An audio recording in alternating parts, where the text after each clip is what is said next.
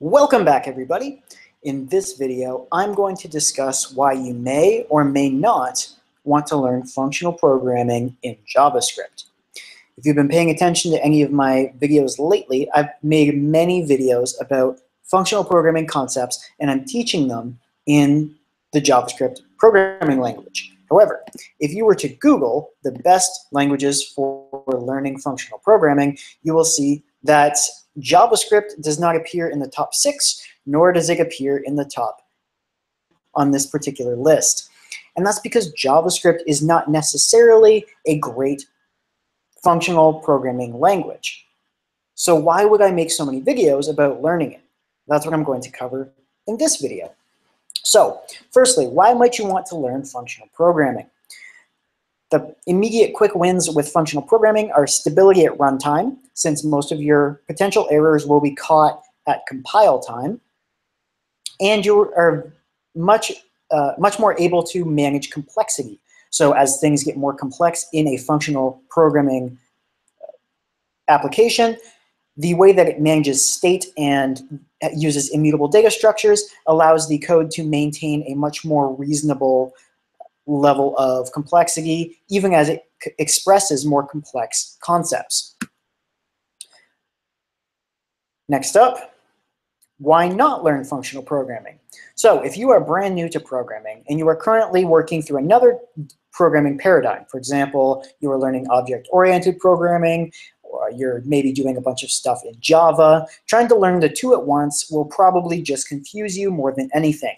Stick with something that allows side effects, because it will make the quick wins of feeling like you're getting something done much more rewarding, and you will associate good things with learning programming versus banging your head against the wall, which is often the feeling that you get when you start learning functional programming, especially in a purely functional manner.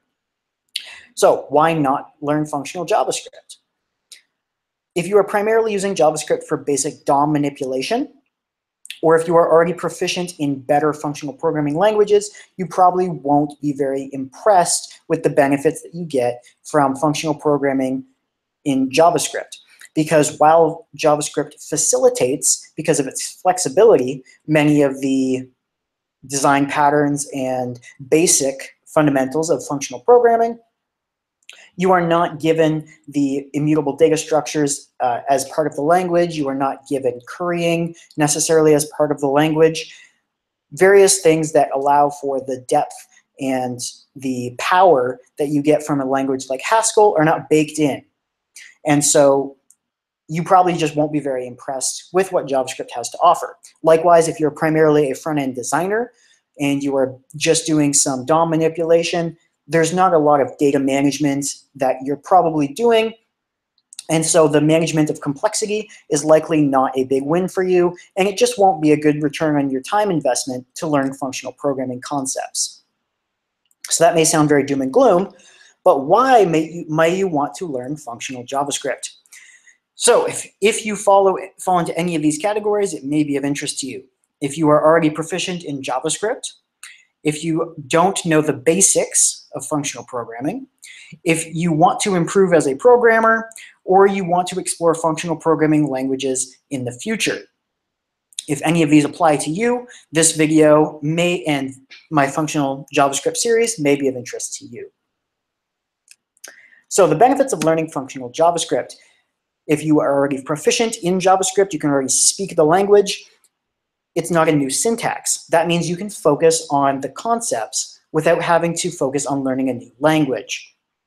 If, for example, you try to learn functional programming for the first time by diving into Haskell, you will see all across the internet people saying that there's a very steep learning curve, and that's largely because it's a very terse language, and you are trying to learn this terse syntax while also learning very complex but very abstracted away concepts in that language.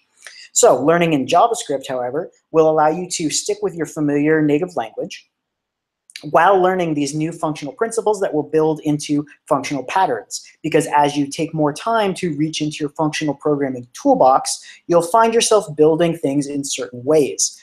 you will end up naturally using function composition. You'll find the need to understand currying. Those sorts of things will just naturally evolve out of the code that you build when you try to code functionally in JavaScript. So you will also get the immediate win of better management of complexity in your existing code. So even if you just use a bit of purely functional programming here and there in your program, you can use the side effects that JavaScript allows in a separate part of your program, and you still get the net win in this other module of using purely functional, side effect-free code. So those are why you may want, those are some of the benefits. And then once you've learned these foundational concepts for functional programming in JavaScript, you'll probably find yourself either thinking, this is something I really want to pursue, or this is something that really doesn't interest me.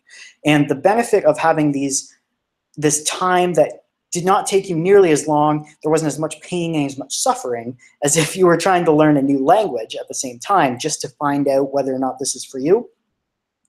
If you decide that it is for you at that point, you can then dive into a language like Haskell that will give you both the joys and the frustrations of purely functional programming. And you'd have to really start looking at the languages, yeah, I guess you could say all the languages, but largely Haskell is the one I'm referring to here, to understand what I mean by the joy and the frustration, because it will be very frustrating, but you'll also get to write some really interesting code, and you'll learn a lot from coding in a purely functional language. Now, an example of once you've learned functional programming concepts in JavaScript, you will be able to look at some code like this, which both of these code snippets do the exact same thing, just in 2 different languages, and you won't have to learn anything other than just the syntax. So you could immediately implement some stuff that works in Haskell, or whatever language you choose, because you already know the concept you're trying to convey, you just have to learn the syntax. So in this code, we are creating an array called nums, storing it in the variable nums. It's 1 through 10, no number skipped, incremented by 1 all the way up. We're creating a function called getEven that takes an array, returns a new array that has all of the odd numbers filtered out. Then we are console logging the result of that by passing nums into getEven, and this will give us 2, 4, 6, 8, 10. Now the same thing in Haskell, you can create the 1 through 10 nums array like this. We're creating a function called getEven. It takes an array.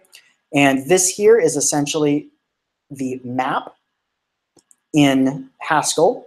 And this is the filter in Haskell. So you are, this is the same, exact same logic here. It's the modulus of the number that's taken out of the array applied with 2. And if the remainder is 0, it will be kept in the returned array, which is being returned into x, and then we are not doing anything with x, we are just returning x as it was. But we could do something like x times 2, and then it would be all the even numbers multiplied by 2. What I'm trying to convey here is that if you already understand how this works, then you can immediately understand how this works just by looking, and you just have to focus on syntax. So if you plan on moving into functional languages in the future that are better suited for functional paradigms, and you already know JavaScript, you're not taking steps backwards, you're not wasting your time. You can really get comfortable with these concepts before you move into a different syntax. So I hope this gives you a better understanding of whether or not taking the time to learn functional JavaScript would be for you. If this was helpful at all, let me know. If this was a total waste of your time, I apologize. I tried to make it quick. Check out my video series on functional programming in JavaScript if you're interested. I'll continue to add to that as I come up with new ideas. So thanks for watching this video, guys. I'll see you in the next one, and talk to you later. Bye.